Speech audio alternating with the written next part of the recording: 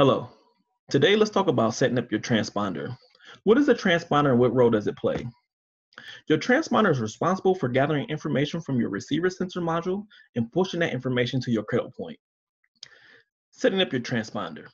Before we set up your transponder, let's see what all comes with your transponder. You should have 1, a transponder, 2, a power supply, and 3, a 3-inch magnet that's already pre-mounted on the back of your transponder. On the picture on the right, we show you the front of your transponder and the back of your transponder. Now let's install the transponder. The first thing you should do is find the furthest location to mount the transponder within 30 feet of the assets that's of interest.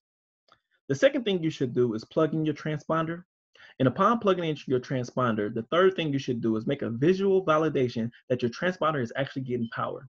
How do we make this validation? If you look on the front of your transponder, you will notice that it has an IR window in it. Within this IR window sits an LED. If this LED is flashing between red and blue, then that means that your transponder is successfully getting power and your transponder is set up.